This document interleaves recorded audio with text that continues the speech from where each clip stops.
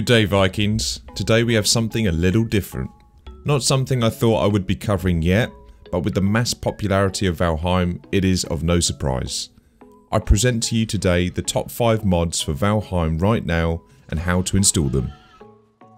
In this video we'll be covering the first person mod, equipped slots, map sync, Valheim PLUS and the time mod.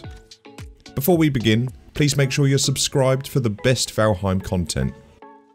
First up, let's talk about Nexus.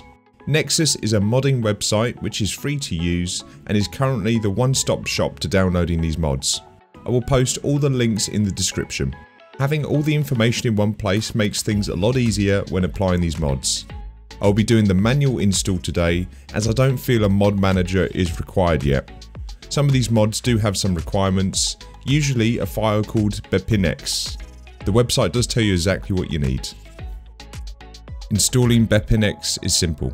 Go to the link in the description. You may need to make a free account to download, by the way, but once it's downloaded you'll want to extract the files and simply drag them into your Valheim Steam folder.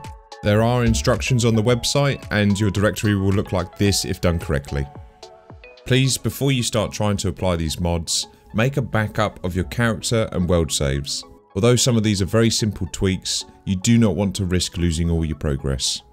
To install these mods, simply just find your Valheim save location, then you'll want to drag and drop the mods into this plugin folder. Simple.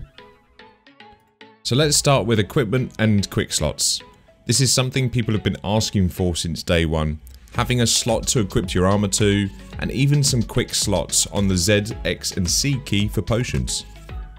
Next up we have map sync. Once again, this is a feature that has been requested since day one. This mod will simply sync all of the players' maps together. You'll want to stand close to your friend and have both of you press F10 at the same time.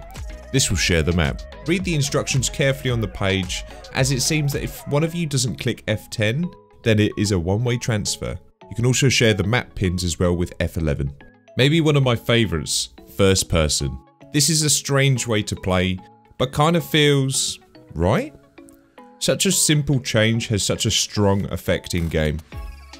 Trolls will now look just a little bit more scary, especially when our eye level meets up with their hairy areas. Next up with the time mod. This is primarily aimed at single player, but it will allow you to actually pause the game. So no more going to toilet and coming back to find your tame boars have been raided by drakes. Good job. Finally we've got to Valheim PLUS. There's a reason we left this for last. This mod allows you to change any factor about the game. I mean, look at the list of features here. Everything from displaying torches running out of fuel, showing experience for a skill in the top left, or changing the game entirely.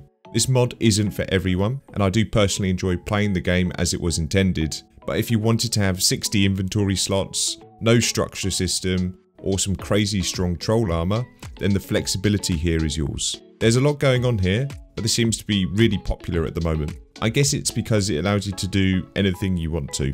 As always, links will be in the description below. That's all for today. Did I miss any mods you want to know more about?